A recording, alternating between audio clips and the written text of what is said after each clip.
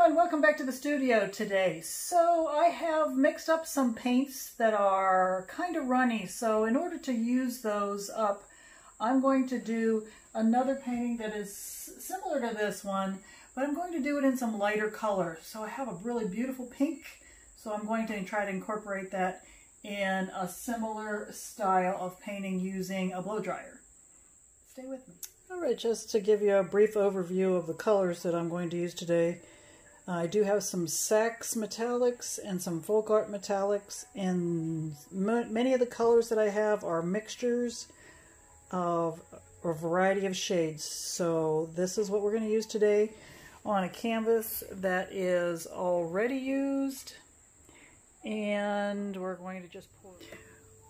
When I painted this previously, it was beautiful because it turned out looking like marble, but when you put it on the wall and from far away, it just looks like blah. So I was going to make some like geode things with it, but instead I'm just going to pour over it, and we're going to see how that works out.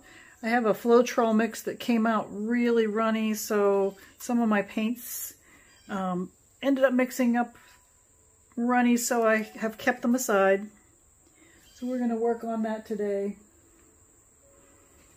So I think I'm going to do that diagonal kind of block again like I've done in previous paintings. I'm going to do a block of pink.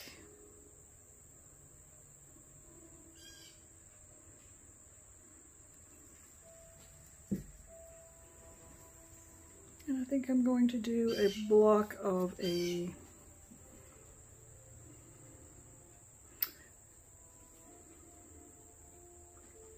pastel-y kind of blue. Both of these have some metallic in them.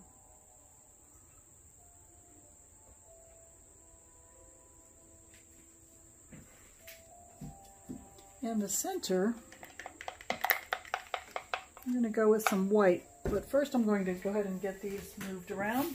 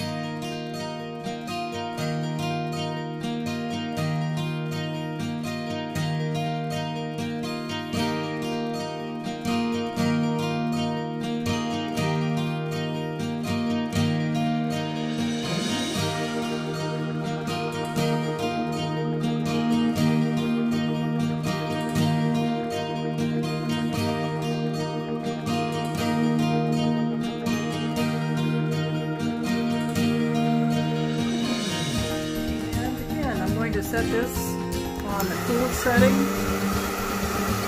the 90 degrees.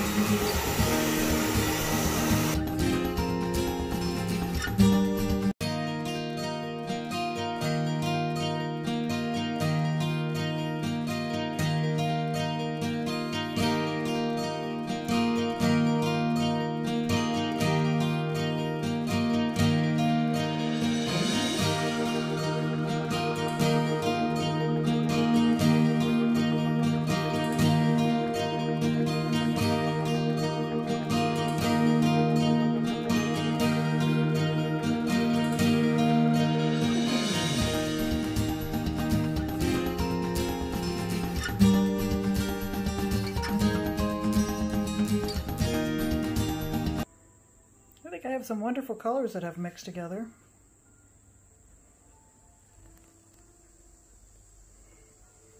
So tell me what you think about this one. I think I might remedy this one spot a little bit before I call it a final painting, but I think it turned out really nice considering the pink and the blue light colors.